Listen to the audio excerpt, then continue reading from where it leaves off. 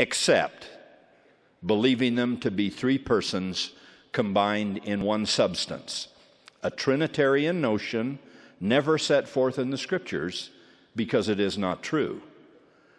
Indeed, no less a source than the stalwart Harper's Bible Dictionary records that the formal doctrine of the Trinity, as it was defined by the great church councils of the 4th and 5th centuries, is not to be found in the New Testament.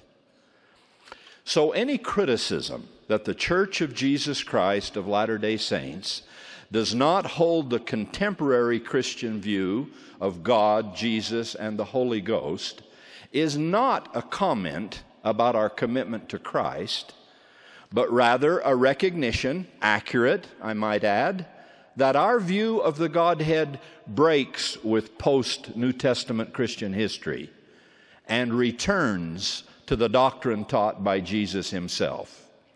Now, a word about that post-New Testament history might be helpful. In the year 325 A.D., the Roman Emperor Constantine convened the Council of Nicaea to address, among other things, the growing issue of God's alleged Trinity in unity.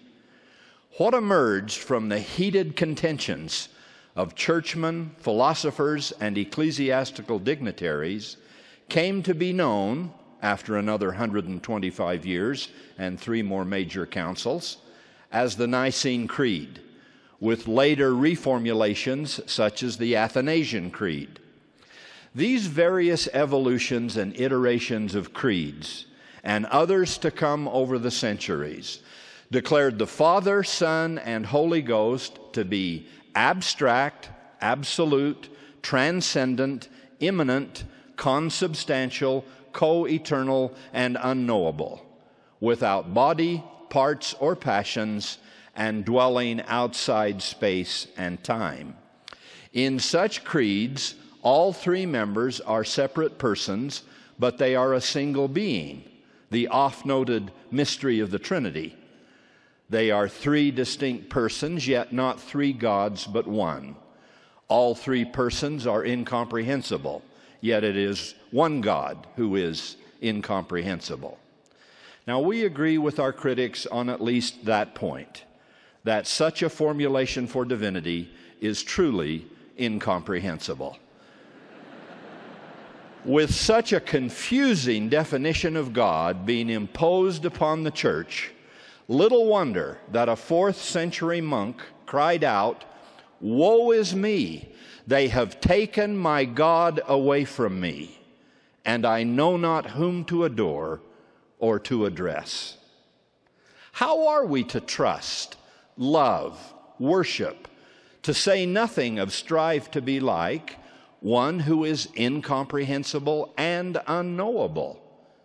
What of Jesus' prayer to his Father in heaven, that this is life eternal, that they might know thee, the only true God, and Jesus Christ, whom thou hast sent?